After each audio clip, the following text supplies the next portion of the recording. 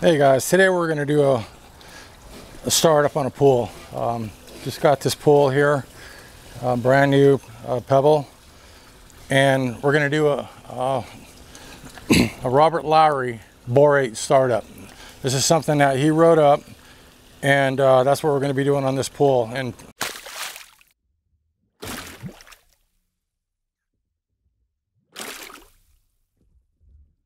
yesterday I came by and took some tap water readings and some readings of the pool. Tap water, I got a 7.8 pH, a 131 alkalinity, and a 135 calcium hardness out of the tap. In the pool, I got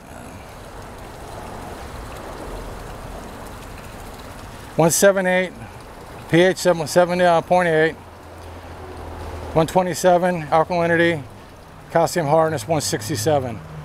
Okay, and then I added about 10 pounds of calcium chloride yesterday. Came by today, this morning already. I did a brush vac on it and cleaned it up and took some readings, and I got a calcium hardness of 188 this time with a pH of 7.8, alkalinity 127. Now we're going to leave those alone because with that calcium hardness at 188, we're going to leave that alone right now.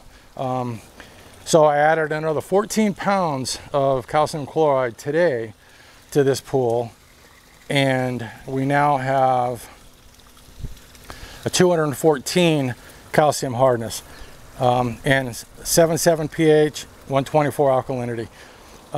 So that's good right now, and that 7.7 pH is going to be perfect for adding borates to the pool, because we're going to expect that to come down 2 to 3 points after I add 42 pounds of borates. Now borates, the boric acid here, is 76 ounces for 10 ppm in a 10,000 gallon pool. So again, this is 18,000 gallons right here. So the way we're going to figure that out is 18,000 divided by 10,000, which gives you 1.8. The 50 ppm, divide that by 10, which gives you 5. So that's going to be 5. And then the 76 ounces. So you take the 1.8 times the 5 times 76 ounces, that gives you a number. Divide that by 16, and you come up with 42 pounds of what you need for this pool. That's 42 pounds boric acid for this pool. So this is what the pool looks like after 2 days. Looking pretty good. I like the way it looks. So let's get to this here. And again, the way you do this, the boric acid, distribute it through the pool and just brush it.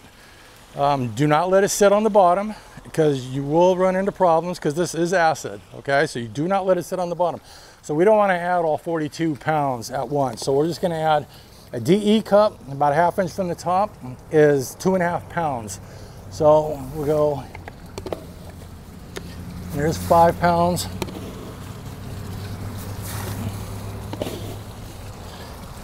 There's 10 pounds right there.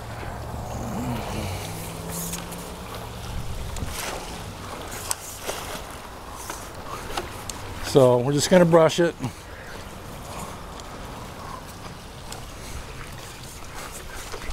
It's going to dissolve fairly fast because we are kind of warm water right now. So it's going to dissolve a little bit faster than obviously you would in cold water. So it's already pretty much dissolving. You should see a difference in this pool just from right after I add this. So we go 10.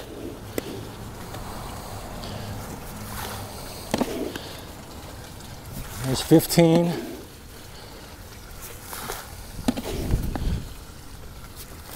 Here's about 20. I'm not going to add all 42 pounds because we want to check it out and make sure we don't overshoot it. So I'm going to probably just go around 35 pounds. Another 15 pounds is good enough. And we'll check out the readings tomorrow and see what we have.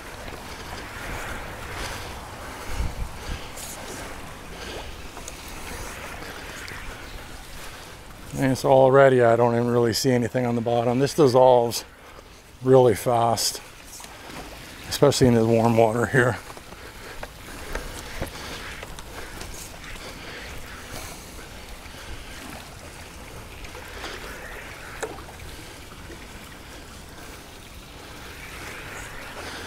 Yeah, it's already looking really good. All right, let's go another 15 pounds.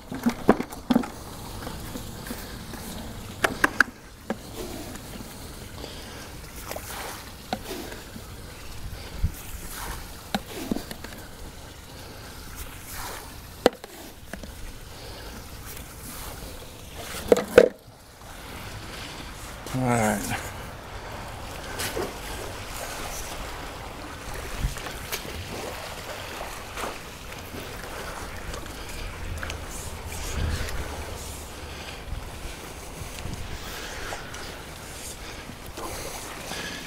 Gotta have the primate pole too.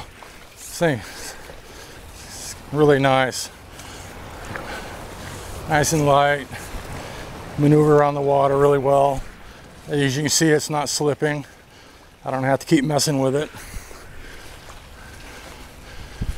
So this is the only pole that I'm going to be using from now on, this primate here. All right, let's go just a little bit more here.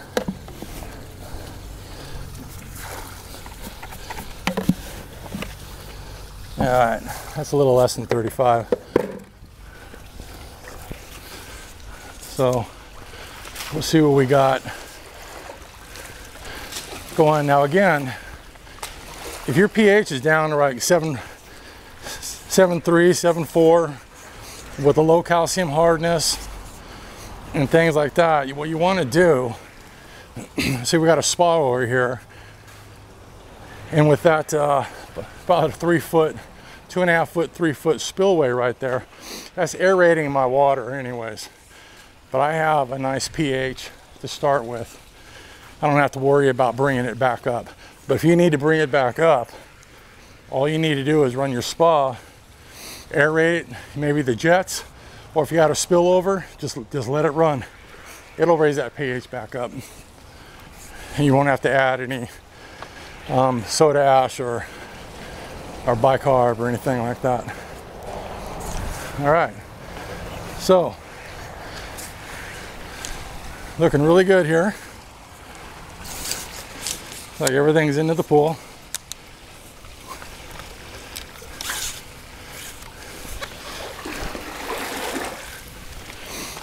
All right. So again, this is day 2, and put the borates in. You can put the borates in on day 1, but I wanted to wait for day 2 to get some calcium chloride in here and get other things in the pool on the money. So I waited. So, but right now we're good. And as you can see by the pool here, how good that looks.